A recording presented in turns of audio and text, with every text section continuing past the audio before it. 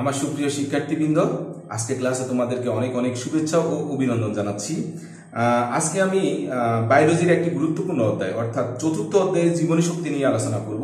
এখানে আমরা যে পার্টগুলো আলোচনা করব আজকে সেগুলো হচ্ছে এটিপির ভূমিকা, সালোক সংশ্লেষণ প্রক্রিয়া, আলোক নির্ভর পর্যায়, এখানে দুইটি ধাপ রয়েছে, ফটোফসফোরাইলেশন, ফটোলাইসিস, আলোক নিরপেক্ষ পর্যায়, C3 গতিপথ, C4 গতিপথ। এখানে অবশ্য আরেকটা ধাপ রয়েছে, যেহেতু তোমাদের বইতে নেই, ইন্টারমিডিয়েটে ব্যাখ্যা আছে বিস্তারিত, সেটা নিয়ে আলোচনা করব না। সালোক সংশ্লেষণ প্রভাবক, সালোক সংশ্লেষণের গুরুত্ব এবং সালোক সংশ্লেষণের যে আলোক অপরিহার্যের পরীক্ষা যদি আমাদের হাতে সময় থেকে থাকে, আর সালোক সংশ্লেষণের যে ক্লোরোফিলের যে অপরিহার্যতা তার একটি পরীক্ষা দেওয়া আছে, সে পরীক্ষা সম্পর্কে আলোচনা করব। তো প্রথমেই আমাদের গুরুত্বপূর্ণ যে পার্ট সেটি হচ্ছে এটিপির ভূমিকা। তো তোমরা ইচ্ছা করলে এই বিষয়গুলো একটু লিখে নিতে পারো। তো লক্ষ্য করো, প্রথম হচ্ছে জীবনী শক্তি কি। সাধারণত আমরা উদ্ভিদ এবং প্রাণীকুলের তার শারীরবৃত্তীয় কার্যকলাপ পরিচালনার জন্য সবসময় যে শক্তির প্রয়োজন হয় সেই শক্তি হচ্ছে জীবনী শক্তি। আসলে উদ্ভিদ এবং প্রাণীদেহের মধ্যে শক্তি যোগের মাধ্যমে সঞ্চিত হয়, আবার যখন যোগগুলো ভেঙে নতুন যোগে পরিণত হয় তখন বন্ধন ভাঙার কারণে শক্তি আবার নির্গত হয়। আমরা রসায়ন ও শক্তির যে অধ্যায়ে, সেখানে আমরা যখন কোনো বিক্রিয়া করে যখন উৎপাদ উৎপন্ন হয় তখন আমরা লক্ষ্য করেছি যে সেখানে বিক্রিয়কগুলো যখন ভাঙে তখন যখন যৌগ থাকে তখন তারা শক্তি শোষণ করে, আবার যখন যৌগগুলো বিক্রিয়া করে নতুন যৌগ পরিণত হয় তখন বন্ধন ভাঙে, তখন নতুন করে শক্তি কি করে নির্গত করে। অর্থাৎ বন্ধন যখন গঠন হয় তখন শক্তি যোগান দিতে হয়, আর যখন বন্ধন ভাঙে তখন নতুন যৌগ সৃষ্টি হওয়ার ক্ষেত্রে শক্তি আবার নির্গত হয়। ঠিক আমাদের এই যে উদ্ভিদ এবং প্রাণীকুলের মধ্যে, বিশেষ করে আমরা এই অধ্যায়ে উদ্ভিদ জীবন সম্পর্কে আলোচনা করব। উদ্ভিদের মধ্যে যে শক্তি সঞ্চিত হয় সেটি যৌগ গঠনের মধ্যে থেকে, অর্থাৎ যৌগ গঠনের মাধ্যমে শক্তি সঞ্চিত হয়, আর তার শারীরবৃত্তীয় কার্যকলাপ পরিচালনা করার জন্য যে শক্তির প্রয়োজন সেটি আবার ওই যৌগ যখন নতুন যৌগে পরিণত হয় ভেঙে, তখন ভাঙার মাধ্যমে শক্তি নির্গত হয়। পরে এই নির্গত শক্তি থেকে উদ্ভিদ তার শারীরবৃত্তীয় কার্যকলাপ পরিচালনা করে। প্রাণীকুলের ক্ষেত্রেও একই ধরনের ঘটনা ঘটে। তো আমরা এখন এই যে এটিপি, যে অ্যাডেনোসিন ট্রাইফসফেট মূল শক্তি, এই এটিপি কিভাবে সঞ্চিত হয় সেটা এখন আমরা আলোচনা করব। লক্ষ্য করো, এই হচ্ছে আমার ধরো পাতা, আর এই হচ্ছে সূর্যের আলো। সূর্যের আলো আমরা জানি সূর্য থেকে যে আলো আসে হলো ফোটন কণা তরঙ্গ আকারে আসে বা ফোটন কণা আকারে আসে, দুভাবেই ব্যাখ্যা করছে বিজ্ঞানীরা। তো এখানে যখন নিহিত হয় তখন এখানের মধ্যে একটি উপাদান রয়েছে যার নাম হচ্ছে রাইবোজ সুগার, অর্থাৎ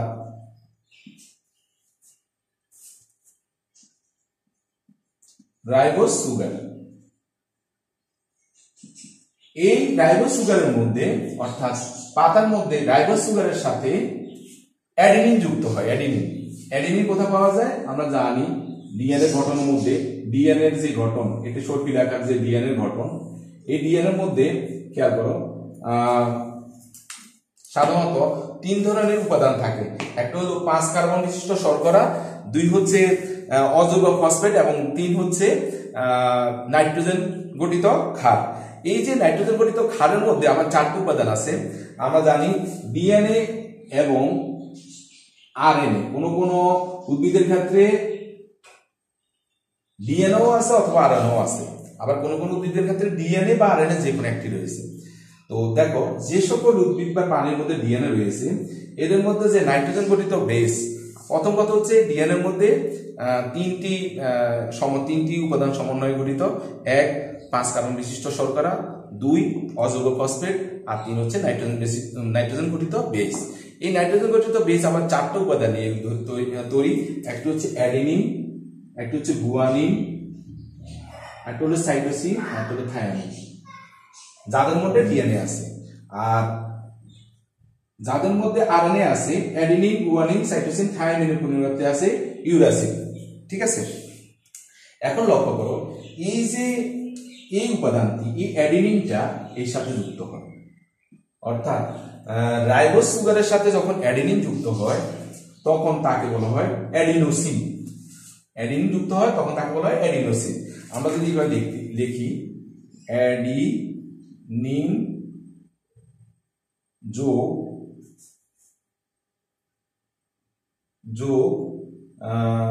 রাইবোজ সুগার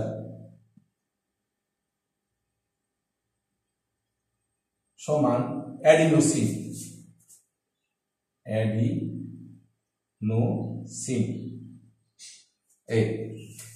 তাহলে দেখো অ্যাডিনিন যোগ রাইবোজ সুগার সমান অ্যাডিনোসিন। তাহলে দেখো এই অ্যাডিনোসিন যখন হয় তখন এর সাথে, তাহলে এখানে কি উৎপন্ন হলো, রাইবোজ সুগারের সাথে অ্যাডিনিন যুক্ত হলো ডিএনএ, এই অ্যাডিনিন যুক্ত হয়ে উৎপন্ন হলো কি অ্যাডিনোসিন। এবার এই অ্যাডিনোসিনের সাথে সূর্যের ফোটন কণা যখন যুক্ত হয় তখন সূর্যের ফোটন কণার মধ্যে আছে, এখানে যখন ফোটন কণা যুক্ত হয় উদ্ভিদের মধ্যে তখন কিছু কার্যকলাপ পরিচালিত হয়। এগুলো অত্যন্ত জটিল প্রক্রিয়া। জাস্ট তোমরা এখান থেকে যে যৌগ উৎপন্ন হয় সেই যৌগের নাম হচ্ছে পিআই, অর্থাৎ ইনঅর্গানিক ফসফেট। এটাকে বলা হয় অজৈব ফসফেট। তখন এর সাথে অজৈব ফসফেট যোগ হয়, অর্থাৎ আমরা লিখতে পারি অ্যাডিনোসিন যোগ একটি পিআই। কোথা থেকে আসে? ফোটন কণার মাধ্যমে পিআই সৃষ্টি হয় উদ্ভিদের মধ্যে, পাতার মধ্যে। তখন উৎপন্ন হয় এএমপি, অর্থাৎ অ্যাডিনোসিন মনোফসফেট। যখন এএমপি এখানে অতিরিক্ত আবার পিআই যোগ হয় আরেকটা ফসফেট, তখন হয় অ্যাডিনোসিন ডাইফসফেট, অর্থাৎ এখানে ফসফেটের সংখ্যা কত? 2টি। আবার অ্যাডিনোসিন ডাইফসফেটের সাথে যখন আরেকটি পি হয়, কারণ এখানে একটি বন্ধন থেকে যায়, একটা বন্ধন যখন থেকে যায় তখন নতুন করে যুক্ত হয়, তখন উৎপন্ন হয় এটিপি। এইভাবে শক্তি সঞ্চিত হয়। আমরা যদি আরেকটু বিস্তারিত দেখাই, লক্ষ্য করো, এটা হচ্ছে আমার হাতের দিকে তাকাও, এই যৌগটা হচ্ছে রাইবোজ সুগার, দেখা আছে রাইবোজ সুগার। এই রাইবোজ সুগারের সাথে যখন অ্যাডিনিন যুক্ত হয়, তাহলে অ্যাডিনিন কোথা থেকে আসছে? অ্যাডিনিন আসছে ডিএনএ থেকে। ডিএনএ যে নাইট্রোজেন বেস 4টি উপাদানের, এই অ্যাডিনিনটা ডিএনএ থেকে আসছে। দেখো এই রাইবোজ সুগারের সাথে যখন অ্যাডিনিন যুক্ত হয়, এই পুরো অংশটাকে বলা হয় অ্যাডিনোসিন। এটাকে বলা হয় অ্যাডিনোসিন। ওকে, এইটা যুক্ত হলে তোমরা ইচ্ছা করে লিখে নিতে পারো অ্যাডিনোসিন। এবার এই অ্যাডিনোসিনের সাথে যখন সূর্যের ফোটন কণার মাধ্যমে যখন পাতার মধ্যে পড়ে, তখন এই ফোটন কণার পাতা থেকে কয়েকটি গুরুত্বপূর্ণ প্রক্রিয়া শেষ হওয়ার পর এখানে ফসফেট আকারে এই যৌগের সাথে যুক্ত হয়। অর্থাৎ এই দেখো এই ফসফেট PO4, দেখো অক্সিজেন 4টা, যখন এর সাথে যুক্ত হয়, যুক্ত হওয়ার পর তখন এই সম্পূর্ণ যে যৌগটা সৃষ্টি হয় এইটাকে বলা হয় এটিপি। এই অংশটাকে বলা হয় এটিপি। অর্থাৎ এখানে প্রথমে অ্যাডেনিনের সাথে রাইবোজ সুগার যুক্ত হয় অ্যাডিনোসিন, তারপরে এটা হচ্ছে অ্যাডিনোসিন। এবার দেখো এই অ্যাডিনোসিনের সাথে যখন একটা ফসফরাস যুক্ত হয় তখন তাকে বলা হয় অ্যাডিনোসিন মনোফসফেট। অর্থাৎ কটা ফসফরাস যুক্ত হলো? একটা। এরকম আমরা যদি এটাকে এইভাবে দেখাই, আমি যদি এটাকে একটা এইভাবে ফসফরাস এইভাবে দেখাই, তাহলে এখানে দেখো একটা ফসফরাস যুক্ত হলো, তাহলে এটা হলো অ্যাডিনোসিন মনোফসফেট। এবার দেখো এখানে ফসফরাসের সাথে আরো বন্ধন থাকে, আরেকটি ফসফেট যুক্ত হলো, তাহলে হলো অ্যাডিনোসিন ডাইফসফেট। আরেকটি বন্ধন খালি থাকে, তাহলে আরেকটি ফসফরাস যুক্ত হলো, ফসফেট যুক্ত হলো। এখানে আসলে আমি এখানে ফসফরাস উল্লেখ করছি, পি উল্লেখ করছি, আসলে এখানে যৌগটা কি একটু আগে আমি এখানে দেখিয়েছিলাম। ওই যৌগগুলো এভাবে একটার সাথে একটা বন্ধনে আবদ্ধ হয়। অর্থাৎ এখানে একটা ফসফেট যুক্ত হয়, এখানে ফসফেট আসে থেকে ফসফরিক অ্যাসিড থেকে, এখানে একটা ফসফেট যুক্ত হয়। যখন একটা ফসফেট যুক্ত হয় তখন এটাকে বলা হয় এএমপি অ্যাডিনোসিন মনোফসফেট। যখন আরেকটি ফসফেট যুক্ত হয় তখন তাকে বলা হয় এডিপি অর্থাৎ অ্যাডিনোসিন ডাইফসফেট। যখন আরেকটি ফসফেট যুক্ত হয় তখন এটাকে বলা হয় অ্যাডিনোসিন ট্রাইফসফেট। আচ্ছা, এই যে এটা এবং এই সম্পূর্ণ অংশটাকে বলা হয় এটিপি, আর একটা অংশকে বলা হয় এএমপি। এই অংশ যুক্ত থাকলে এটাকে বলা হয় এডিপি, আর পুরো অংশ যখন যুক্ত হয় তখন এটিপি হয়। আর এর মধ্যে শক্তি সঞ্চিত থাকে। দেখো তাহলে দেখো এখানে যখন নতুন যৌগ সৃষ্টি হলো, অর্থাৎ পুরোটা যখন এটিপি সৃষ্টি হলো, তখন এখানে এক একটা বন্ধন, এখানে ধরো, এখানে ধরে রাখ, মনে করে নাও এটা একটা ফসফেট, এটা একটা ফসফেট, এটা একটা ফসফেট যুক্ত হলো, তখন এখানে প্রতি মোল বন্ধনের যে শক্তি, সে শক্তির পরিমাণ হচ্ছে 7.3 কিলোজুল। অথবা আমরা যদি 7.3 কিলো ক্যালোরি, যখন আমরা কিলোজুল নিব তখন 30.55 কিলোজুল। তাহলে দেখো এক মোল এটিপির মধ্যে এক একটি এই যে প্রান্তীয় যে বন্ধন, সেই বন্ধনের শক্তি পরিমাণ কত, তার মানে এখানে এক একটা বন্ধনের মধ্যে শক্তি পরিমাণ কত জমা আছে, 7.3 kilojoule kilo calorie or 30.55 kilojoule. এবার দেখো তাহলে জৈব গঠনের মধ্যে শক্তি সঞ্চিত হলো, তার মানে আমরা বলতে পারি এটিপির মধ্যে সবসময় শক্তি সঞ্চিত থাকে। এবার দেখো তোমাদের বইতে চিত্রটা আমি একটু ক্লিয়ার করে দিচ্ছি, চিত্রটা আমরা পৃষ্ঠায়। এখানে এই যে এই যোগটা, এই যোগটা বোঝাচ্ছে তোমার রাইবোজ সুগার, তাহলে এটা হচ্ছে রাইবোজ সুগার।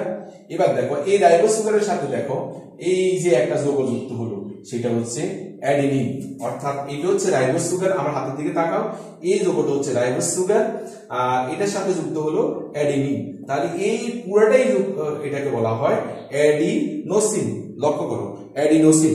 এবার দেখো এই অ্যাডিনোসিনের সাথে যখন একটি ফসফরাস যুক্ত হয়, এখানে যদি আমি একটি ফসফরাস দিই তখন এটাকে বলা হয় এএমপি।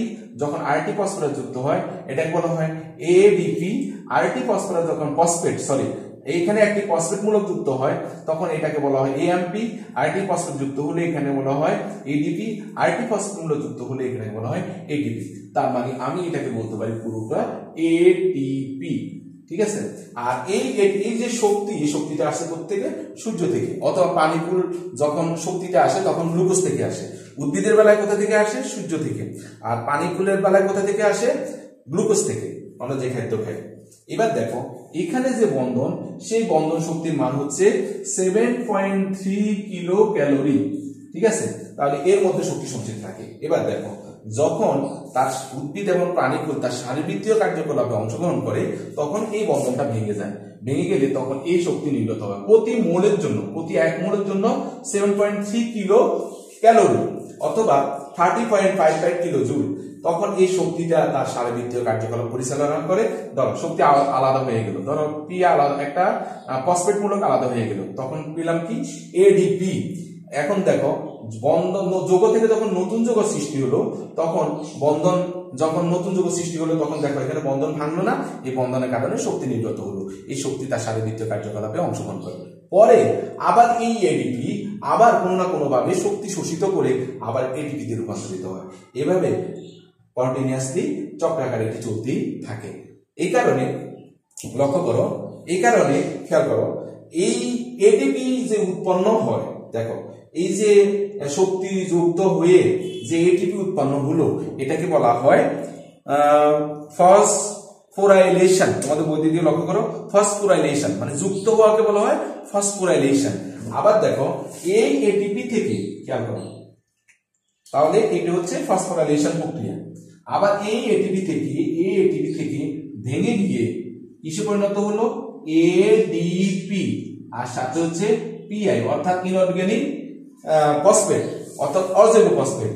আর সাথে সাথে এখান থেকে কি উৎপন্ন হলো? শক্তি। যেহেতু এটা ভাঙলো এটাকে বলা হয় ডিফসফোরাইলেশন। তাহলে এটা হচ্ছে কি প্রক্রিয়া? ফসফোরাইলেশন। যুক্ত হওয়ার মাধ্যমে এটিপি উৎপন্ন হওয়াকে বলা হয় ফসফোরাইলেশন।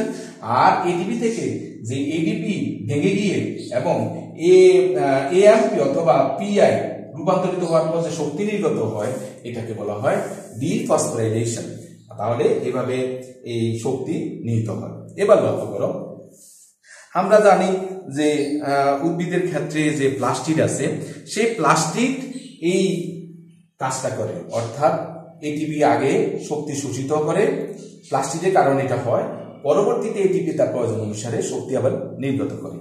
আর প্রাণীদের ক্ষেত্রে আমরা যখন কি খাদ্য খাই? গ্লুকোজ খাই। তো গ্লুকোজ খেলে তখন অর্থাৎ C6H12O6 তখন এই খাদ্য আমাদের মাইটোকন্ড্রিয়াতে যায়, অর্থাৎ আমাদের মূল কাজটা করে কে? মাইটোকন্ড্রিয়ার ভিতরে তখন এই গ্লুকোজটা অক্সিজেন দ্বারা জারিত হয়ে তখন ভেঙে গিয়ে তখন এইভাবে শক্তি নির্গত হয়। আর এই শক্তিকে কাজে লাগিয়ে আমরা সংকোচন, প্রসারণ, চলন, কথাবার্তা সব ধরনের কার্যকলাপ পরিচালনা করি। এই কারণে এটিপি কে বলা হয়, এই যে এটিকে বলা হয় শক্তির আধার, অর্থাৎ এটাকে বলা হয় একটা রিচার্জেবল ব্যাটারি। অর্থাৎ ব্যাটারি যেরকম নতুন করে চার্জ দেয়, শক্তি তার মধ্যে নিহিত হয়, আবার মানে বন্ধন গঠন হয়, মানে তার মধ্যে শক্তি নিহিত হয়, আবার প্রয়োজন অনুসারে শক্তি ছেড়ে দেয়। এভাবে এটিপি কে বলা হয় মূল শক্তির আধার। এই কারণে যেহেতু এটিপি প্রয়োজন অনুসারে শক্তি তার মধ্যে শোষণ করে, আবার প্রয়োজন অনুসারে শক্তি তার মধ্য থেকে নিহিত করে তার উদ্ভিদ এবং প্রাণীর তার কার্যকলাপ পরিচালনার জন্য ব্যবহৃত হয়। এই কারণে এটিপি কে বলা হয় বায়োলজিক্যাল কয়েল অথবা এনার্জি কয়েল। এটা পরীক্ষা আসে, এটিপি কে কেন বায়োলজিক্যাল কয়েল বা এনার্জি কয়েল বলা হয়। আশা করি তোমরা বুঝতে পেরেছো। চিত্রটা তোমাদের বইতে আছে। এই চিত্রের মূল টপিকস হচ্ছে এটা থেকে আমি কিভাবে চিত্রটা প্রক্রিয়া চক্রাকারে পরিবর্তিত হয়, শক্তি ছাড়ে আবার শক্তি শোষিত হয়, আশা করি বুঝতে পেরেছো। আর এখানেও এটা হচ্ছে ফসফোরাইলেশন প্রক্রিয়া, আর এটা হচ্ছে ডিফসফোরাইলেশন প্রক্রিয়া। ওকে, তাহলে আমাদের মোটামুটি প্রথম পার্ট শেষ, অত্যন্ত গুরুত্বপূর্ণ পার্ট। এবার আমরা আলোচনা করব সালোক সংশ্লেষণ প্রক্রিয়া। ওকে, আমাদের দ্বিতীয় পার্ট।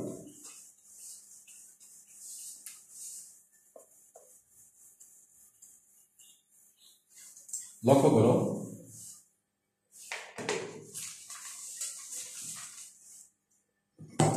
এ হচ্ছে উদ্ভিদ।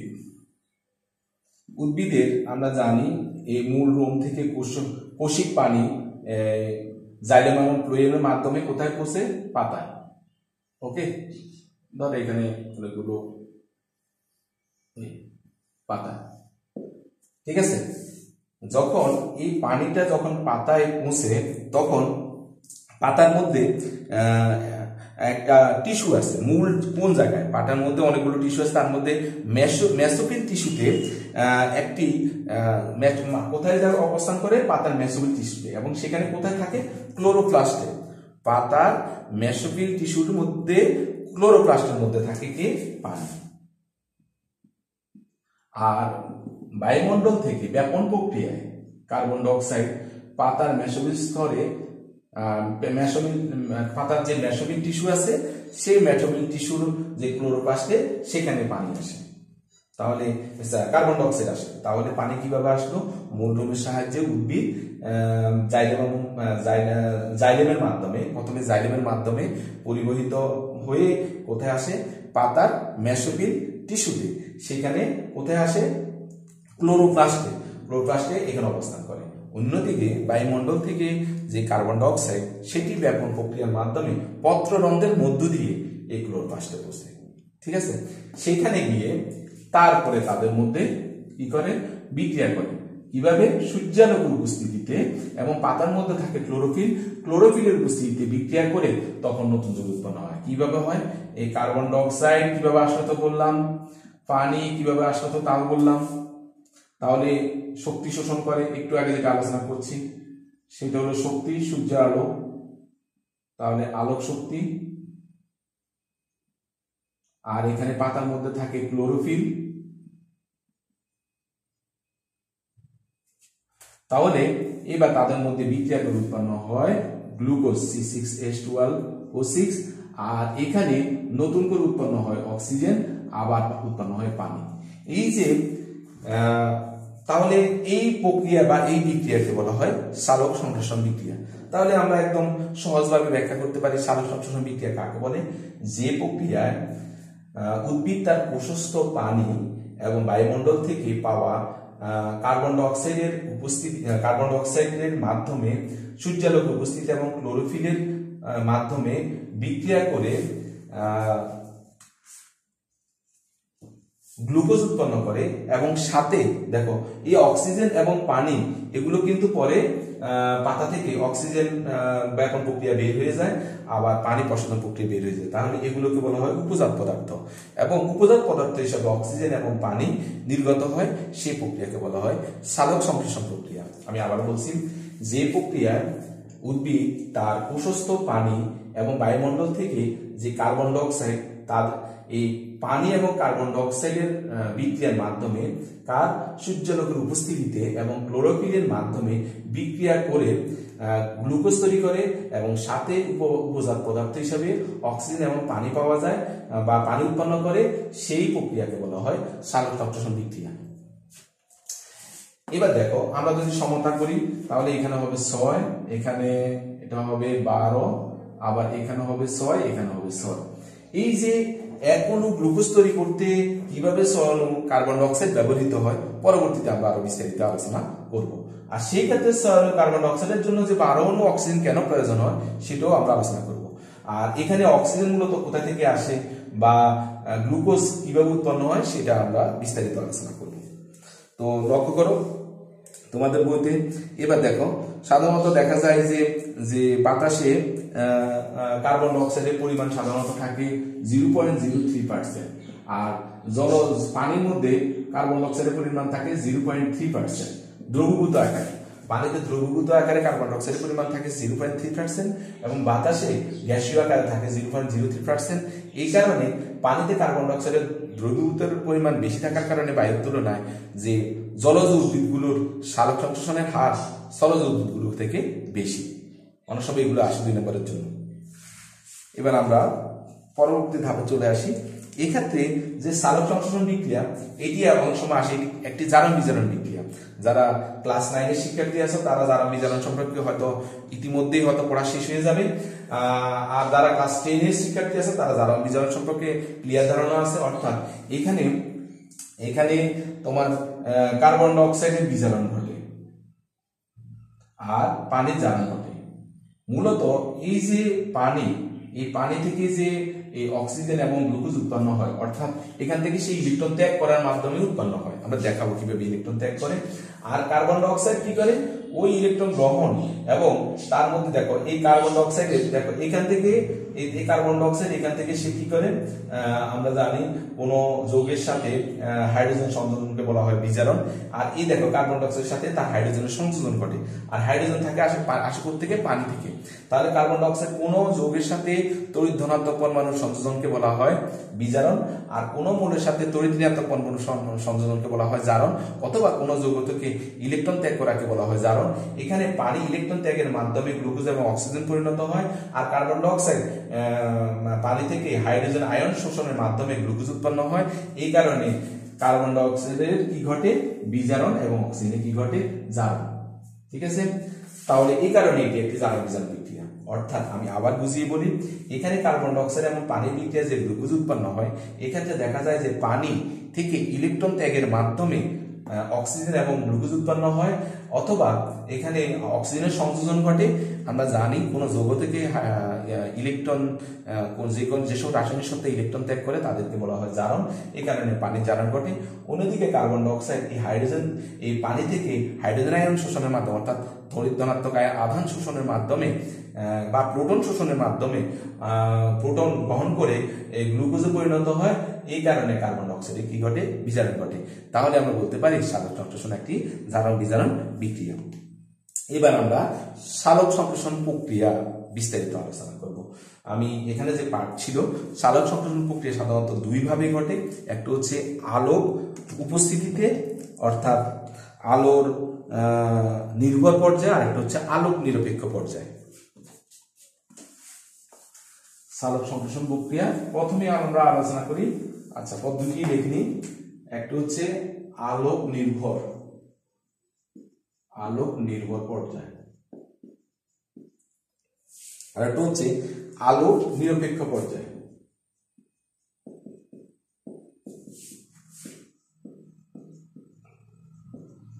আলোক নিরপেক্ষ পর্যায়, লক্ষ্য করো, আলোক নির্ভর পর্যায় বলতে অবশ্যই সূর্যের আলোর প্রয়োজন হবে এই পর্যায়ে, অর্থাৎ সূর্যের আলো ছাড়া এই পর্যায়ে সম্পূর্ণ হবে না। আর আলোক নিরপেক্ষ এই পর্যায়ে সম্পূর্ণ হওয়ার পর এবার আলোক নিরপেক্ষ পর্যায়ে বলতে বোঝাচ্ছে এই পর্যায়ে আলো হলেও আলোর উপস্থিতও হবে, অনুপস্থিতও হতে পারে। অর্থাৎ এখানে আলোটা মূল ফ্যাক্ট না, মানে আলোটা কোনো গুরুত্বপূর্ণ বিষয় না। আর এখানে আলোটা গুরুত্ব, অর্থাৎ আলো ছাড়া এই প্রক্রিয়াটা সম্পন্ন হবে না। আর এখানে আলো থাকলেও সমস্যা নেই, না থাকলেও সমস্যা নেই, অর্থাৎ আলোর উপস্থিতি হোক অনুপস্থিতি হোক এই প্রক্রিয়া হয়। অর্থাৎ এই প্রক্রিয়াটা বিশেষ করে দিনের বেলা ঘটে, আর এই প্রক্রিয়া দিনেও ঘটতে পারে, রাতেও ঘটতে পারে। তাহলে আমরা প্রথমে আলোক নির্ভর পর্যায় সম্পর্কে আমরা আলোচনা করব বিস্তারিত। লক্ষ্য করো, আলোক নির্ভর পর্যায়ে দুইটি প্রক্রিয়ার মাধ্যমে ঘটে। একটা হচ্ছে ফটোফসফোরাইলেশন আর একটা হলো ফটোলাইসিস। প্রথমে দেখো, সূর্যের আলো যখন পাতার মধ্যে পড়ে,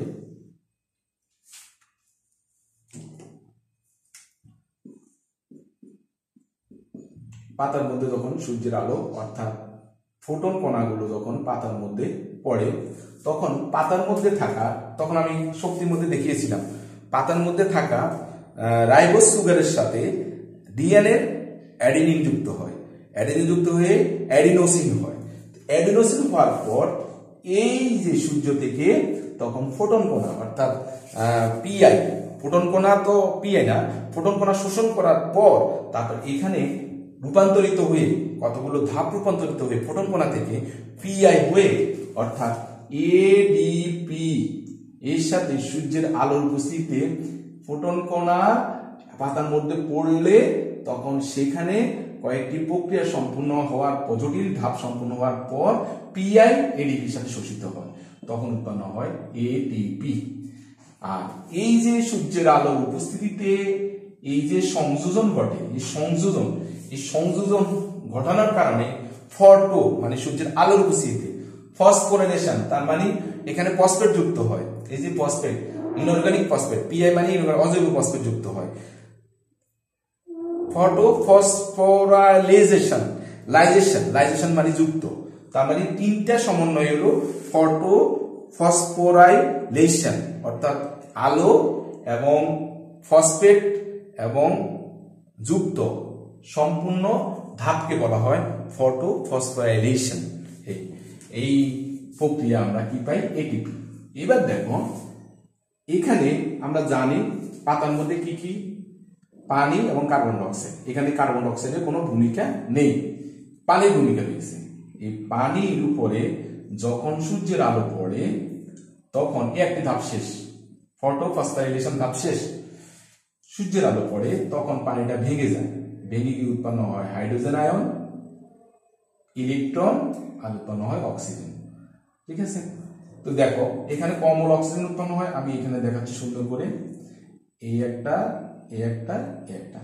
এই যে অক্সিজেন এখানে কমল 2 মোল, তার মানে এখানে 2 করে দিলে হাইড্রোজেন কমল 4 মোল, তার মানে এখানে 4 মোল হাইড্রোজেন আয়ন সৃষ্টি হয়, আর 4 মোল হাইড্রোজেন আয়ন কমল ইলেকট্রন ত্যাগ করে 4 মোল। অর্থাৎ পানির উপরে যে সূর্যের আলো যখন পড়ে তখন পানিটা ভেঙে গিয়ে পানি থেকে হাইড্রোজেন 4 মোল ইলেকট্রন প্রদানের মাধ্যমে কি হয়, হাইড্রোজেন আয়ন মানে পানির হাইড্রোজেন পরমাণু ইলেকট্রন প্রদান করে হাইড্রোজেন আয়নে পরিণত হয়। অন্যদিকে অক্সিজেন গ্যাসে পরিণত হয় O2।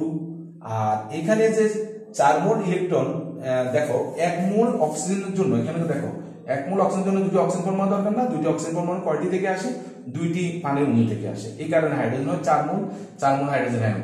প্রতিটি হাইড্রোজেন একটি করে ইলেকট্রন প্রদান করলে 4 মোল হাইড্রোজেন পরমাণু 4 মোল ইলেকট্রন প্রদান করে।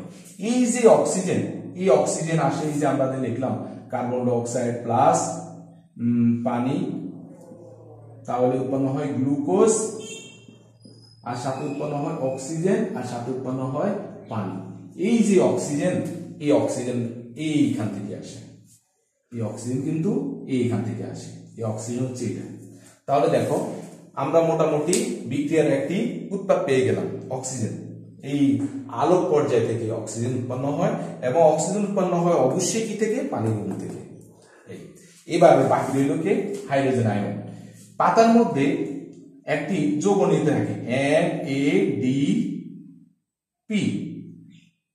NADP, অর্থাৎ এনতে হলো নিকোটিনামাইড, এতে হলো অ্যাডেনিন, দ্বিতীয় হলো ডাইনিউক্লিওটাইড, আর পিতে হলো ফসফেট। অর্থাৎ নিকোটিনামাইড, অ্যাডেনিন, ডাইনিউক্লিওটাইড, ফসফেট, এটার সাথে এই যে হাইড্রোজেন আয়ন যুক্ত হয়।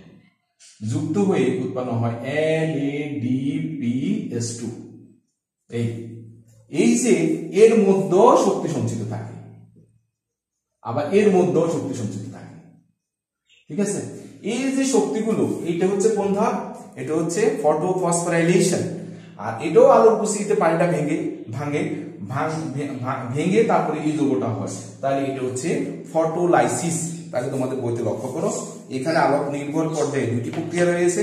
একটা হলো ফটোফসফোরাইলেশন, এই যে ফটোফসফোরাইলেশনে এটিপি উৎপন্ন হয়। নিচে আরেকটি ধাপ রয়েছে, সেটা হলো ফটোলাইসিস। এই ফটোলাইসিস কার উপরে? অর্থাৎ সূর্যের আলো যখন পানির উপরে পড়ে তখন পানিটা ভেঙে গিয়ে অক্সিজেন অণুতে পরিণত হয়। আর হাইড্রোজেন, প্রতিটি হাইড্রোজেন পরমাণু ইলেকট্রন প্রদান করে হাইড্রোজেন আয়নে পরিণত হয়। পরে সেই হাইড্রোজেন আয়ন পাতার মধ্যে থাকা NADP অর্থাৎ নিকোটিনামাইড অ্যাডিনোসিন ডাই নিউক্লিওটাইড ফসফেটের সাথে হাইড্রোজেন আয়ন বিক্রিয়া করে উৎপন্ন হয় NADPH2, ঠিক আছে। আর এই প্রক্রিয়াকে বলা হয় ফটোলাইসিস।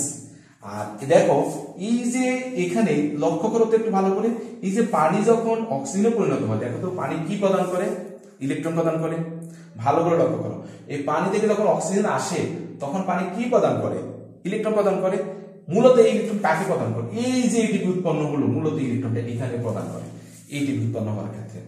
এবার দেখো, এই যে চারটে ইলেকট্রন প্রদান করলো পানি, আমরা জানি যে সকল রাসায়নিক শক্তি ইলেকট্রন প্রদান করে তাদের কি ঘটে? জারণ ঘটে। এই কারণে এখানে পানির কি ঘটে? জারণ ঘটে। অন্যদিকে কার্বন ডাই অক্সাইডের প্রক্রিয়াটা অবশ্য পরবর্তীতে আমরা দেখাবো। এভাবে আলোক পর্যায়ে আমাদের দুটি প্রক্রিয়া সম্পূর্ণ হয়, একটা হলো ফটোফসফোরাইলেশন আর একটা হলো ফটোলাইসিস। ওকে। আর এই যে দুটি প্রক্রিয়ার মাধ্যমে যে এটিপি এবং NADPH2 উৎপন্ন হয়, এই দুইটাকে বলা হয় আত্তীকরণ শক্তি। দেখো, এটাও শক্তি, এটাও শক্তি। তাহলে এই শক্তি বলতে এটা শক্তি না, কিন্তু এটা একটা যৌগ।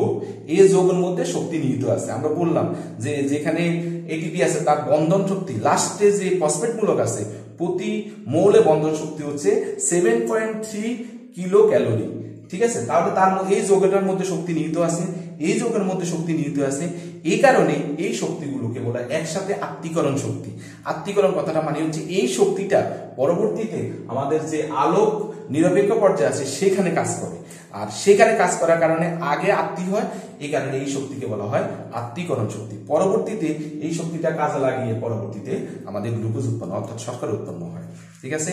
অনেক সময় আসে এটিপি এবং NADPH2 কে আত্তীকরণ শক্তি বলে। এখন এটিপি কিভাবে উৎপন্ন হয় সেটা ব্যাখ্যা করবে, আর NADP কিভাবে উৎপন্ন হয় এটা ব্যাখ্যা করবে। তারপর বলবে এই দুটি যৌগের মধ্যে কি নিহিত থাকে? শক্তি।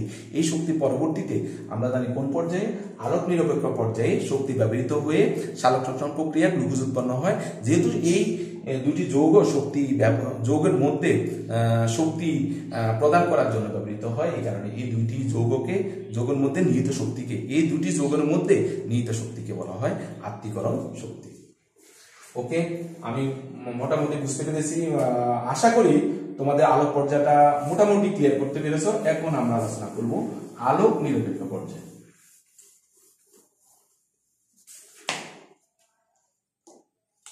আলোক নিরপেক্ষ পর্যায়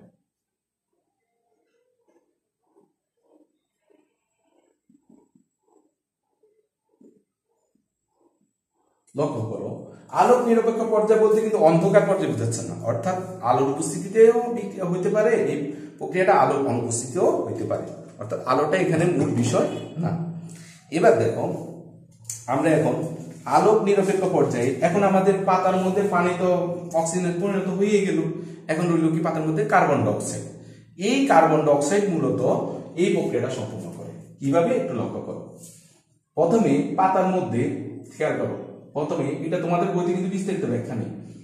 পাতার মধ্যে থাকে একটি 5 কার্বন বিশিষ্ট যৌগ, যার নাম হচ্ছে, আমি লিখে দিচ্ছি এখানে, রাইবোলোজ 1,5 ডাইফসফেট। তোমরা এগুলো কিন্তু লিখে নিবে, রাইবোলোজ 1,5 ডাইফসফেট। এই যৌগটা পাতার মধ্যে নিহিত থাকে, ঠিক আছে। দেখো, এখন এই পাতার মধ্যে কি আছে? কার্বন ডাই অক্সাইড আছে। তাহলে দেখো, এইটা মানে কি? 1,5 ডাইফসফেট মানে কি? এই যে এখানে কার্বন সংখ্যা হচ্ছে 5, এই যৌগটার মধ্যে ক কার্বন থাকে? কার্বন সংখ্যা থাকে 5টি। অর্থাৎ 1 নাম্বার কার্বনে এবার দেখো 1 2 3 4 5 এই 1 নাম্বার কার্বনে ফসফেট একটা মূলক থাকে, হ্যাঁ, আবার 2 নাম্বার কার্বনে 5 নাম্বার কার্বনে ফসফেট মূলক থাকে। এই দুইটা জায়গায় ফসফেট যুক্ত থাকার কারণে এটাকে বলা হয় 1 5 ডাই। 1 মানে কি 1 নাম্বার কার্বনে, আর 5 মানে কি 5 নাম্বার কার্বনে। কয়টা ফসফেট? দুইটা থাকার কারণে ডাই, ঠিক আছে, ডাই ফসফেট উৎপন্ন হয়। এটা একটি জটিল যৌগ, এই কারণে বিস্তারিত দেখাচ্ছি না। লক্ষ্য করো এই যে পাতার মধ্যে থাকা রাইবোলোজ 1 5 ডাইফসফেট যৌগটার নাম কয় কার্বন বিশিষ্ট? 5 কার্বন বিশিষ্ট। অর্থাৎ এই যৌগটার মধ্যে কার্বন থাকে কয়টি? 5টি। এর তখন এই যৌগের সাথে, লক্ষ্য করো, তখন এই যৌগের সাথে কি যুক্ত হয়? ওই যে পাতার যে মেসোফিল টিস্যুতে যে ক্লোরোপ্লাস্টে এখানে কার্বন ডাই অক্সাইড আছে, সেই কার্বন ডাই অক্সাইড যুক্ত হয়। এই কার্বন ডাই অক্সাইডটা এইদিকে যুক্ত হয়। যুক্ত হওয়ার কারণে এখানে কার্বন সংখ্যা ছিল কত? 5টা। তাহলে এখানে আরেকটা কার্বন যখন যুক্ত হয়, কার্বন সংখ্যা হয় কয়টা? 6টা। তখন 6 কার্বন বিশিষ্ট একটি অস্থায়ী যৌগ উৎপন্ন হয়। সে অস্থায়ী যৌগটার নাম হচ্ছে কিটো অ্যাসিড। কিটো অ্যাসিড।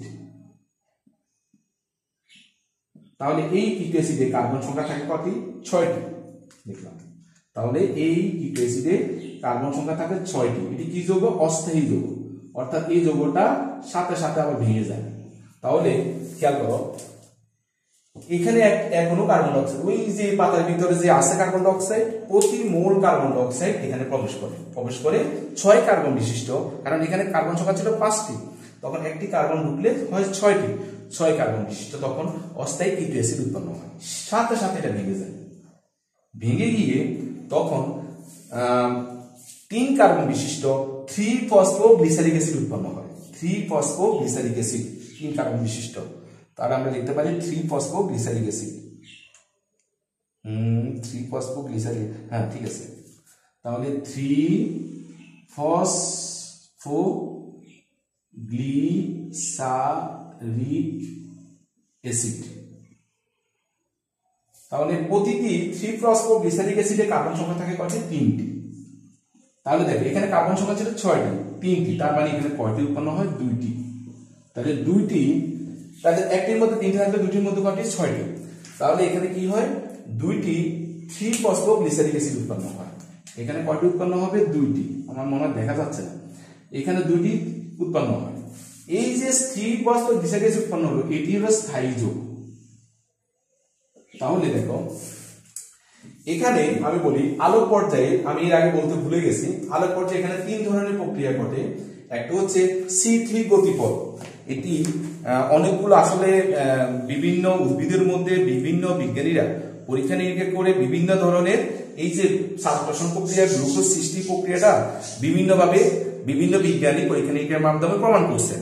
এই কারণে এটি সাধারণত তোমরা 69 নম্বর পৃষ্ঠায় যাও, এটি সাধারণত 3টি ধাপে। কোন বিজ্ঞানী ক্যালভিন, এখানে ক্যালভিন চক্রের মাধ্যমে বিজ্ঞানী ক্যালভিন তার একটি পরীক্ষার মাধ্যমে গ্লুকোজ সৃষ্টি করছে, এই কারণে তার নাম অনুসারে এটাকে ক্যালভিন চক্র বলে। বিজ্ঞানী হ্যাস ও স্ল্যাক তাদের পরীক্ষার মাধ্যমে গ্লুকোজ সৃষ্টি করছে, এই কারণে তাদেরটাকে বলা হয় হ্যাস ও স্ল্যাক চক্র। আরেকটা হচ্ছে ক্যাসুলেসিয়ান অ্যাসিড বিপাকের মাধ্যমে এই গ্লুকোজ উৎপন্ন হয়, আরেকটা চক্র। তার মানে এখানে কয়টি যে আলোক নিরপেক্ষ পর্যায়ে কয়টি ধাপে এই যে গ্লুকোজ উৎপন্ন হয়? 3টি ধাপে। 3টি ধাপে কি কি? একটা হচ্ছে ক্যালভিন চক্র, আরেকটা হচ্ছে হ্যাস ও স্ল্যাক চক্র, আরেকটা হচ্ছে ক্যাসুলেসিয়ান অ্যাসিড বিপাকের চক্র। এটি লাস্টে যে ক্যাসুলেসিয়ান অ্যাসিড বিপাকের ক্ষেত্রে কিভাবে গ্লুকোজ উৎপন্ন হয়, এটি বিস্তারিত, জটিল প্রক্রিয়া, বিস্তারিত ইন্টারমিডিয়েট আছে। তোমাদের শুধু এই দুটি চক্র আছে, একটা হচ্ছে ক্যালভিন চক্র, আর একটা হচ্ছে হ্যাস ও স্ল্যাক চক্র। ক্যালভিন চক্রের মাধ্যমে এই যে 3 কার্বন বিশিষ্ট স্থায়ী যৌগ উৎপন্ন হয় বিদায় এটার আরেকটা হচ্ছে C3 গতিপথ।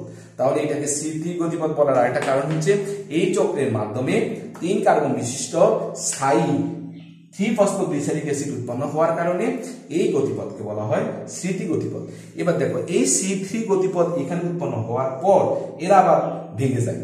শক্তি, ওই যে সূর্যের আলোর উপস্থিতিতে আবার শক্তি পায়, এখানে এই যৌগগুলো আবার ভেঙে যায়। ভেঙে গিয়ে 2টি যৌগ উৎপন্ন হয়। এই 2টি যৌগ একসাথে ভেঙে যায়, ভেঙে গিয়ে 2টি যৌগ উৎপন্ন হয়। একটা হচ্ছে 3-ফসফোগ্লিসারালডিহাইড, আর একটা হচ্ছে ডাইহাইড্রক্সি অ্যাসিডোফসফেট, 3-ফসফোগ্লিসারালডিহাইড, গ্লিসারালডিহাইড একটা যৌগ উৎপন্ন হয়। সাথে আরেকটা যৌগ উৎপন্ন হয়, ডাইহাইড্রক্সি, এটা হচ্ছে গ্লিসারালডিহাইড। যারা ক্লাস 10-এ আছে তারা জানো, লাস্টে অ্যালডিহাইড আছে যৌগের মধ্যে। আর ডাইহাইড্রক্সি অ্যাসিটো মানে অ্যাসিটো অর্থাৎ কিটোন, অ্যাসিটোফসফেট, অর্থাৎ এই যৌগের মধ্যে আছে অ্যালডিহাইড আর অ্যাসিটো অর্থাৎ এই যৌগের মধ্যে আছে কিটোন। তাহলে এই দেখো এটিও 3 কার্বন বিশিষ্ট, এটিও 3 কার্বন বিশিষ্ট। তাহলে দেখো 3 দিয়ে যোগ করলে কত? 6।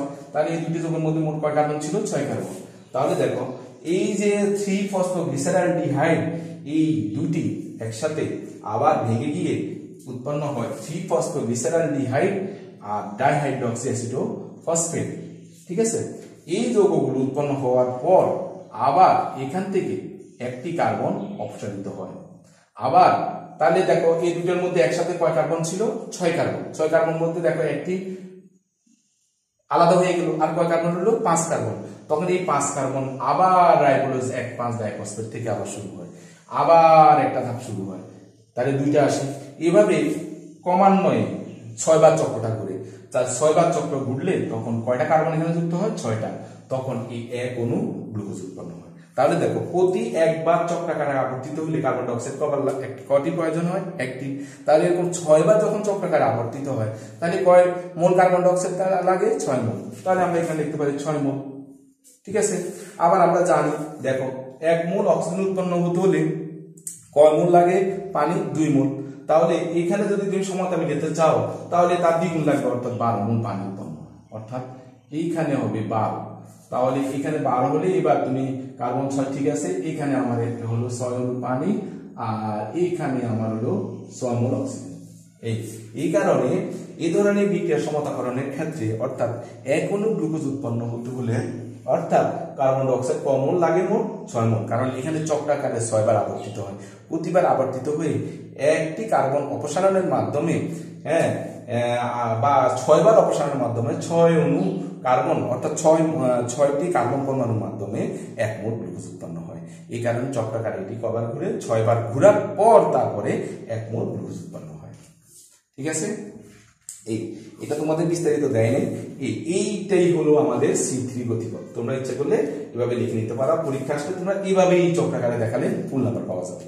ঠিক আছে, এবার দেখো আমরা আলোচনা করবো C4 গতিপথ। তবে C4 গতিপথ একটু জটিল প্রক্রিয়া। তো শুধু একটা জিনিস খেয়াল করো, এখানে যে 3 কার্বন বিশিষ্ট স্থায়ী 3-ফসফোগ্লিসারিক অ্যাসিড উৎপন্ন হলো C4 এর বেলায় সেখানে 4 কার্বন বিশিষ্ট অক্সালো অ্যাসিডিক অ্যাসিড উৎপন্ন হয়। সম্ভবত এটি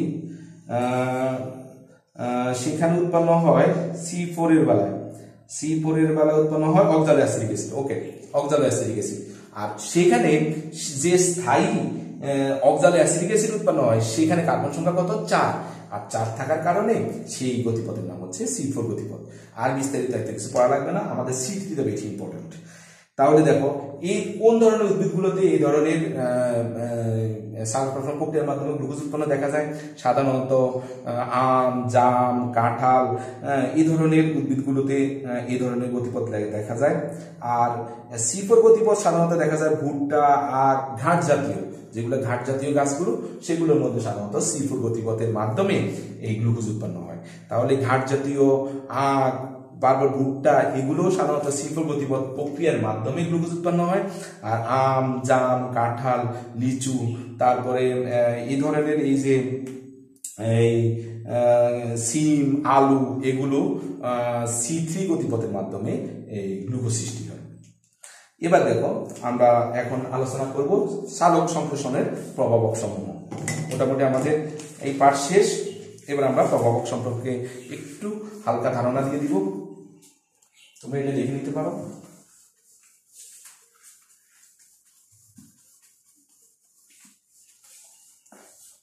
সালোক সংশ্লেষণের যে মানে অর্থাৎ সালোকসংশ্লেষণ কি হার বাড়বে না কমবে, দ্রুত কি সম্পূর্ণ হবে বিক্রিয়া, তার উপরে ভিত্তি করে সাধারণত প্রভাবককে দুভাগে ভাগ করা হয়। একটি হচ্ছে বাহ্যিক আর একটি হচ্ছে অভ্যন্তরীণ। আমরা লিখতে পারি প্রভাবক তো হচ্ছে বাহ্যিক অর্থাৎ বাহিরের যে সকল পদার্থের উপর নির্ভর, আর অভ্যন্তরীণ হচ্ছে পাতার মধ্যে থাকা যে সকল পদার্থের উপর নির্ভর। তাহলে আমরা বাহ্যিক পদার্থগুলোর মধ্যে আমরা কি কি লিখতে পারি? আলো, তারপর আমরা শিখে হচ্ছে কার্বন ডাই অক্সাইড, তারপরে তাপমাত্রা, তারপর আমরা লিখতে পারি পানি, তারপর আমরা লিখতে পারি অক্সিজেন, তারপর লিখতে পারি আমরা খনিজ পদার্থ,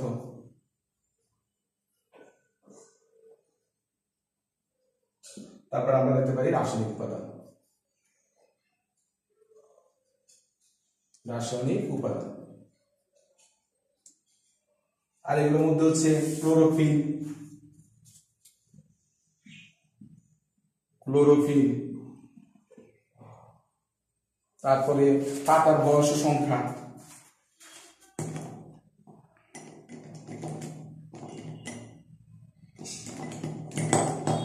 পাতার বয়স সংখ্যা,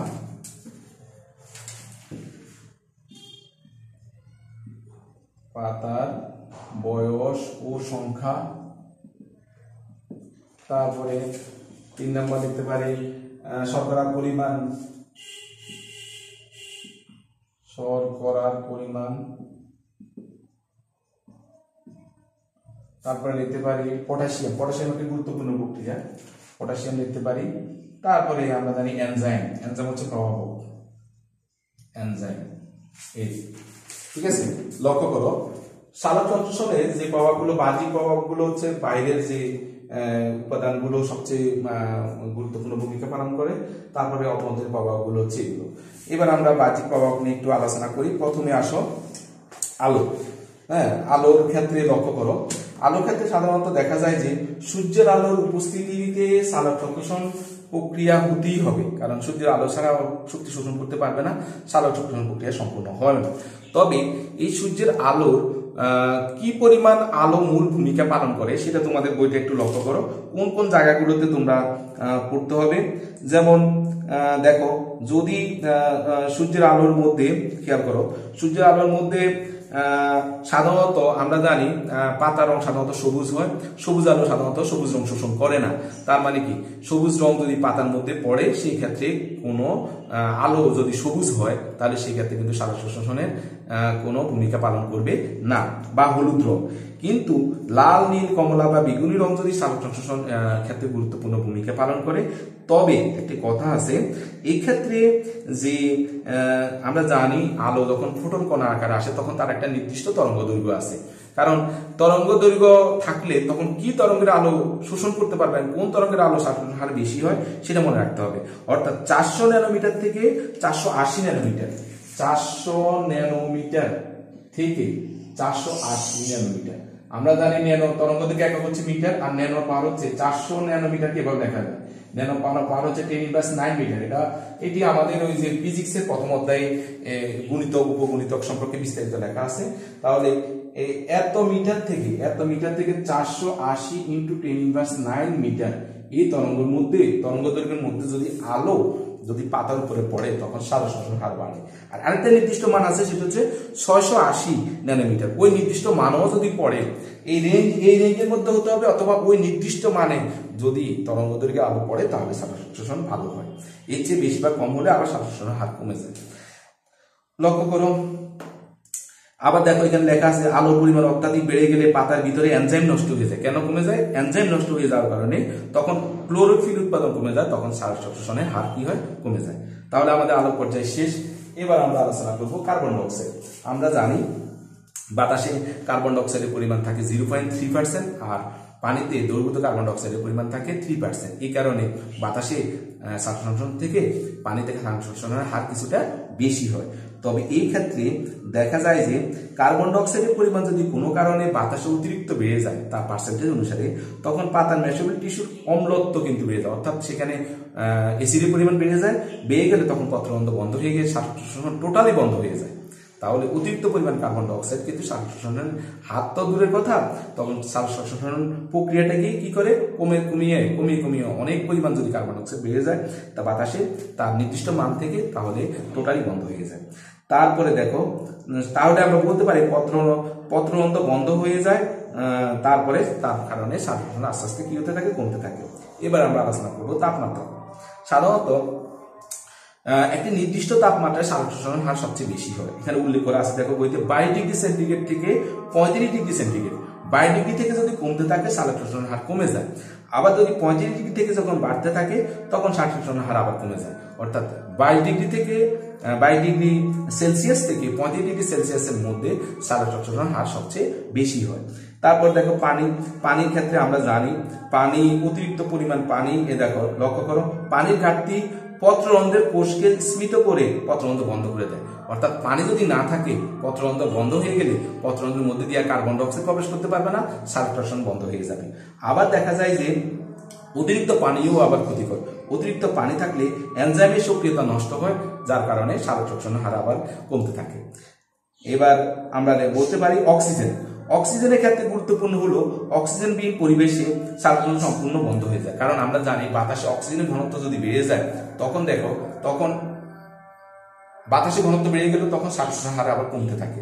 তাহলে অক্সিজেনের পরিমাণ বাতাসে যদি ঘনত্ব বেড়ে যায়, শ্বাস প্রশ্বাসের হার কমে। আবার টোটাল বাতাসে যদি অক্সিজেন নাও থাকে, তারপরেও শ্বাস প্রশ্বাসের আবার ক্ষেত্রে দেখা যায় যে সমস্যা হয়, সেই ক্ষেত্রেও আবার কমতে থাকে। অর্থাৎ অক্সিজেনবিহীন পরিবেশে শ্বাস প্রশ্বাস টোটালি বন্ধ হয়ে যায়। তবে বাতাসে যদি অক্সিজেনের ঘনত্ব যদি বেড়ে যায়, শ্বাস প্রশ্বাসের হার কমে, আর ঘনত্ব কমে গেলে শ্বাস প্রশ্বাসের হার বাড়ে। আবার এখন টোটাল অক্সিজেন যদি বাতাসে না থাকে, টোটালি শ্বাস প্রশ্বাস প্রক্রিয়া সম্পূর্ণ হবে না। তারপরে দেখো খনিজ পদার্থ। আমরা জানি যে ক্লোরোফিলের মূল উপাদান হচ্ছে নাইট্রোজেন এবং ম্যাগনেসিয়াম। যদি এ ধরনের খনিজ পদার্থ যদি না থাকে, তাহলে পাতায় ক্লোরোফিল থাকবে না, পাতা হলুদ হয়ে যাবে, আর ক্লোরোফিলের অনুপস্থিতিতে শ্বাস প্রশ্বাসের হার আস্তে আস্তে কি হবে, কমতে থাকবে। পরেরটা দেখো রাসায়নিক পদার্থ। সাধারণত ক্লোরোফর্ম, হাইড্রোজেন সালফাইড, মিথেন এই ধরনের বিষাক্ত পদার্থ শ্বাস সংশ্লেষণকে কি করে, প্রক্রিয়াকে ব্যাঘাত ঘটে এবং একসময় বন্ধও হয়ে যেতে পারে।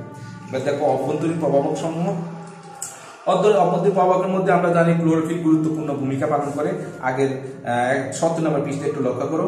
এই ক্ষেত্রে ক্লোরোফিল যদি পাতায় যদি অতিরিক্ত পরিমাণ থাকে, অর্থাৎ খুব বেশি পরিমাণ ক্লোরোফিল থাকলে তখনও ক্ষতি হবে, অর্থাৎ তখন এনজাইমের অভাব দেখা দিবে। অর্থাৎ অতিরিক্ত ক্লোরোফিল থাকলে যে এনজাইম অর্থাৎ প্রভাবকগুলো শ্বাস প্রশ্বাসনের হারকে বৃদ্ধি করে, সেক্ষেত্রে বাধা সৃষ্টি করবে, তখন শ্বাস প্রশ্বাসনের হার কমে যাবে। কারণ আমরা জানি যে কোনো রাসায়নিক বিক্রিয়া গতিকে বৃদ্ধি করার জন্য এনজাইম, দ্যাট মিনস প্রভাবক, একটি গুরুত্বপূর্ণ ভূমিকা পালন করে। তাহলে দেখা যায় যে অতিরিক্ত পরিমাণ যদি ক্লোরোফিল পাতার মধ্যেও থাকে, সেই ক্ষেত্রে শ্বাস সংশ্লেষণের হার আস্তে আস্তে কমতে থাকে। আবার অনেক কম পরিমাণ থাকলেও শ্বাস সংশ্লেষণের হার আস্তে আস্তে কমতে থাকে। তাহলে দেখো, এবার আমরা আলোচনা করব পাতার বয়স সংখ্যা। আমরা জানি কচি পাতার ক্ষেত্রে সাধারণত ক্লোরোফিলের পরিমাণ থাকে কম, আর বয়স্ক পাতার মধ্যে ক্লোরোফিলের পরিমাণ থাকে কম, সেই ক্ষেত্রে শ্বাস প্রশ্বাসের হার কমতে থাকে। কিন্তু পরিণত পাতার মধ্যে ক্লোরোফিল বেশি থাকার কারণে শ্বাস প্রশ্বাসের হার বাড়ে। তারপর দেখো শর্করা। শ্বাস প্রশ্বাস চলাকালে শর্করা পরিবহন যদি কম হয়, তাহলে সেখানে জমা হয়ে থাকে, অর্থাৎ শর্করা যত বেশি হবে শ্বাস প্রশ্বাসের হার তত কমতে থাকবে। পটাশিয়াম একটি গুরুত্বপূর্ণ প্রক্রিয়া, কারণ পটাশিয়ামের অভাবে শ্বাস প্রশ্বাসের হার কমে যায়। এই কারণ বিভিন্ন শ্বাস প্রশ্বাস বিক্রিয়ায় এটি অনুঘটক, দ্যাট মিনস প্রভাবক হিসাবে এটি গুরুত্বপূর্ণ।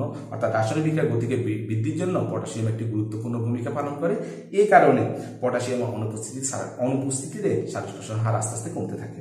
আর এনজাইম অবশ্যই আমরা তো বলছি এনজাইম রাসায়নিক প্রভাবকের মতো একটু প্রভাবক যেভাবে কাজ করে বিক্রিয়ার গতিকে বৃদ্ধি বাড়ানোর জন্য, এনজাইমও গুরুত্বপূর্ণ ভূমিকা পালন করে। এই কারণে এনজাইম শ্বাস প্রশ্বাসনের হারের বৃদ্ধির জন্য একটি গুরুত্বপূর্ণ ভূমিকা পালন করে। এবার 73 নম্বর পৃষ্ঠায় জীব জগতে শ্বাস প্রশ্বাসনের গুরুত্ব। কি কারণে সালোক সংশ্লেষণ অত্যন্ত গুরুত্ব। এর মারাত্মক একটি গুরুত্ব হচ্ছে সালোক সংশ্লেষণ যদি না হয় আমাদের বাতাসে অক্সিজেনের পরিমাণ আস্তে আস্তে কমতে থাকে, যেটা আমাদের প্রাণীগুলোর জন্য অত্যন্ত হুমকি স্বরূপ। অন্যদিকে আবার বাতাসে কার্বন ডাইঅক্সাইডের পরিমাণও বেড়ে যেতে পারে, যার কারণে বৈশ্বিক উষ্ণতা সৃষ্টি হতে পারে, গ্রিন হাউস এফেক্ট সৃষ্টি হতে পারে। তারপরে যে অতিরিক্ত উষ্ণতার কারণে যে বরফ গলতে পারে মেরু অঞ্চলগুলো থেকে, তারপরে আমাদের নিষ্ক্রিয়গুলো পানিতে ডুবে যেতে পারে, আরো ইত্যাদি ইত্যাদি অনেকগুলো কারণ আছে, এগুলো তোমরা বিস্তারিত পড়লে পারবে। আর আমাদের বাকি দুটি পরীক্ষা আছে, একটি হচ্ছে সালোক সংশ্লেষণ প্রক্রিয়া আলোর অপরিহার্যতা, আর আরেকটা প্রক্রিয়া হচ্ছে ক্লোরোফিল অপরিহার্যতা। তো আমরা এটা একটু সংক্ষেপে আলোচনা করি, একটু লক্ষ্য করো। আমরা প্রথমে একটি গাছ, পাতা সহ গাছ নিব। গাছ নিয়ে এইটাকে আমরা অন্ধকারে প্রায় 48 ঘন্টা রাখবো। অন্ধকারে 48 ঘন্টা রাখলে সূর্যের আলো এর উপর উপস্থিতি পড়বে না, তার মানে ওখানে শর্করা জাতীয় খাদ্য উৎপন্ন হবে অনেক কম। অর্থাৎ ওই পাতাগুলোকে আমরা প্রথমে শর্করাবিহীন করব। কিসে রেখে? অন্ধকারে। ক ঘন্টা রেখে? 48 ঘন্টা প্রায়।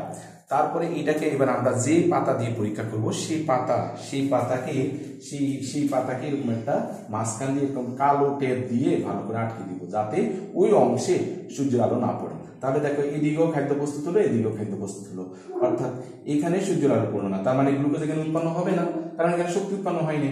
এবার আমরা কি করবো? এই পাতাটাকে ছিঁড়ে নিয়ে মানে 6-7 ঘন্টা সূর্যের আলোতে রাখবো। যখন খাদ্য প্রস্তুত হবে পরে পাতাটা ছিঁড়ে নিব, ছিঁড়ে নিয়ে এখান থেকে এই কালো কাগজটা সরিয়ে ফেলবো, ফেলে এবার এটাকে আমরা পানির মধ্যে সিদ্ধ করব। সিদ্ধ করার অর্থ হচ্ছে ভিতরে যে ক্লোরোফিল গুলো আছে যাতে এগুলো অ্যালকোহলের সাথে বিক্রিয়া করে। পরবর্তীতে আমরা এর সাথে কি করব? অ্যালকোহল মিশ্রিত করে একটু তাপ দিব। তাপ দিলে অ্যালকোহলের সাথে এগুলো বিক্রিয়া করবে। বিক্রিয়া করে এখান থেকে যে ক্লোরোফিল গুলো আছে সেই ক্লোরোফিল গুলো দূরীভূত হয়ে যাবে। কতক্ষণ পর্যন্ত? যতক্ষণ পর্যন্ত সবুজ বর্ণ দূরীভূত না হয়, অর্থাৎ যতক্ষণ পর্যন্ত ক্লোরোফিল থাকবে ততক্ষণ পর্যন্ত পাতা সবুজ থাকবে। তারপর দেখো সম্পূর্ণ বর্ণহীন হয়ে গেল পাতা, তার মানে ক্লোরোফিল নাই। এবার এই পাতাটাকে যদি আমরা আয়োডিনের মধ্যে ঢুকাই, তখন যে জায়গায় গ্লুকোজ আছে সেই জায়গায় নীল বা বেগুনি বা কালো বর্ণ ধারণ করবে। নীল অথবা বেগুনি অথবা কালো, লাল বেগুনি অথবা কালো। ওই দেখা যাবে যে এই জায়গায় নীল বেগুনি বা কালো, এই জায়গায় নীল বেগুনি বা কালো, এই জায়গায় কোনো নীল বেগুনি বা কালো বর্ণ ধারণ করে নাই। তার মাধ্যমে আমরা পরীক্ষা করতে পারি এই জায়গায় কি উৎপন্ন হয় নাই? শর্করা উৎপন্ন হয় নাই। তার মানে এই জায়গায় আলো পড়ে নাই। তার মানে এই থেকে আমরা বলতে পারি যে শর্করা উৎপাদনের জন্য মানে গ্লুকোজ উৎপাদনের জন্য আলো একটি গুরুত্বপূর্ণ উপাদান সালোক সংশ্লেষণের জন্য। এবার আমরা আরেকটা পরীক্ষামূলক ব্যাখ্যা আছে, সেটা হলো সালোক সংশ্লেষণ প্রক্রিয়া ক্লোরোফিল অপরিহার্য পরীক্ষা। একই আমরা প্রথমে একটি পাতাবাহারের গাছ নিব। কারণ কেন নিব? পাতাবাহারের গাছের মধ্যে সবুজ বর্ণ আছে, লালও আছে, অন্যান্য কালার আছে। তাহলে যে জায়গায় সবুজ বর্ণ সেই জায়গায় আমরা চিহ্নিত করে রাখবো কতটুকু সবুজ বর্ণ আছে। এবার আমরা কি করব? পাতাটাকে আমরা পানিতে সিদ্ধ করব। সিদ্ধ করে তারপরে আমরা অ্যালকোহলের মধ্যে, ইথাইল অ্যালকোহলের মধ্যে 95% ইথাইল অ্যালকোহলের মধ্যে ডুবাবো। ডুবালে ওখান থেকে যেগুলো সবুজ বর্ণ সেগুলো বর্ণহীন হয়ে যাবে। বর্ণহীন পাতা হয়ে যাওয়ার পরে আমরা কার মধ্যে ডুবাবো? আয়োডিনের মধ্যে ডুবাবো। দেখা যাবে যে জায়গায় সবুজ বর্ণ ছিল দাগ দেওয়া, সেই জায়গায় নীল, কালো অথবা কি আরেকটা কালো হচ্ছে নীল বেগুনি বর্ণ ধারণ করছে। আর যে জায়গায় সবুজ বর্ণ ছিল না, পাতাবাহারি গাছের মধ্যে তো গাছের পাতার মধ্যে তো অন্যান্য কালার থাকে। দেখা যায় যে ওই যে জায়গায় সবুজ বর্ণ ছিল সেখানে আয়োডিনের সাথে বিক্রিয়া করে তখন নীল, বেগুনি অথবা কালো বর্ণ ধারণ করছে। আর যে জায়গায় সবুজ বর্ণ ছিল না সেখানে দেখা গেল যে ওই ধরনের বর্ণ ধারণ করে নাই। তার মানে আমরা বুঝতে পারলাম যে ওখানে কোনো গ্লুকোজ উৎপন্ন হয়নি। অর্থাৎ এইখানে পাতার মধ্যে যে জায়গায় সবুজ বর্ণ ছিল সেইখানেই গ্লুকোজ উৎপন্ন হয়েছে। আর ওইখানে গ্লুকোজ উৎপন্ন হওয়ার কারণে নীল বা কালো বা বেগুনি বর্ণ ধারণ করছে। আর অন্যান্য কালারে সেখানে গ্লুকোজ উৎপন্ন হয় না, কারণ সেখানে ক্লোরোফিল নেই, আর সেখানেও কালো বা নীল বা বেগুনি বর্ণ ধারণ করে নাই। এই পরীক্ষা থেকে আমরা বলতে পারি যে সালোক সংশ্লেষণের জন্য ক্লোরোফিল একটি গুরুত্বপূর্ণ উপাদান। আমাদের মোটামুটি সালোক সংশ্লেষণ শেষ। এবার আমরা আগামী ক্লাসে শ্বসন নিয়ে আলোচনা করব।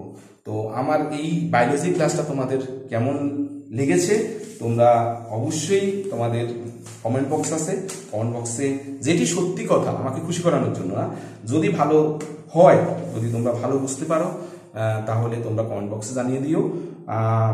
পরবর্তীতে আমি শ্বসন সম্পর্কে বিস্তারিত আলোচনা করব। আস্তে আস্তে আমরা বাকি বায়োলজি ক্লাসগুলো আস্তে আস্তে আমরা ভিডিও আপলোড করব। তো সবাই ভালো থেকো, সুস্থ থেকো, ধন্যবাদ সকলকে। আরেকটা কথা বলি, এই অধ্যায় আসলে বায়োলজি, ফিজিক্স এবং কেমিস্ট্রি তোমরা পড়ার একটা নিয়ম হচ্ছে, তোমরা একসাথে ভিডিওটা পুরোটা প্রথমে ডাউনলোড করে নিবে, ভালো করে শুনো মনোযোগ দিয়ে। প্রথমে ডাউনলোড করে নিবে, তারপর ডাউনলোডকৃত ভিডিওটি তোমরা পুরোটা সময় কিন্তু দেখবে না, তোমরা এক একটা পার্ট দেখে সেটা বই থেকে পড়ে ক্লিয়ার করে নেবে, আরেকটা পার্ট পড়বে, পড়ে তারপর বই থেকে পড়ে ক্লিয়ার করে নেবে। এভাবে পার্টে হয়তো সকালে 2টা পার্ট পড়লে কমপ্লিট করে নিলে, দুপুরে 2টা পার্ট পড়লে কমপ্লিট করে নিলে, রাত্রে 2টা পার্ট পড়লে কমপ্লিট করে। তুমি যদি পুরো পার্টটা একসাথে পড়ে বই পড়তে যাও তাহলে তুমি ভালো করে বুঝতে পারবে না। তার মানে আমি যেহেতু তোমাদেরকে ফিজিক্স, কেমিস্ট্রি এবং বায়োলজি পার্টে আলোচনা করে দিচ্ছি এবং বইয়ের সাথে মিল করে আলোচনা করে দিচ্ছি, তোমরা ভিডিওটা আগে ডাউনলোড করে তারপরে বিভিন্ন অংশ ভাগ করে পড়বে এবং সাথে সাথে বইটা পড়ে ক্লিয়ার করে নিবে এবং সাথে সাথে লিখবে, তাহলে তোমাদের পড়া অনেক ভালো হবে। অনেকে ভিডিওটা একসাথে দেখে বুঝতে চেষ্টা করো, কিচ্ছু বুঝো না, এভাবে সম্ভব না। ঠিক আছে, তো ভালো থেকো সবাই, সুস্থ থেকো, ধন্যবাদ সকলকে।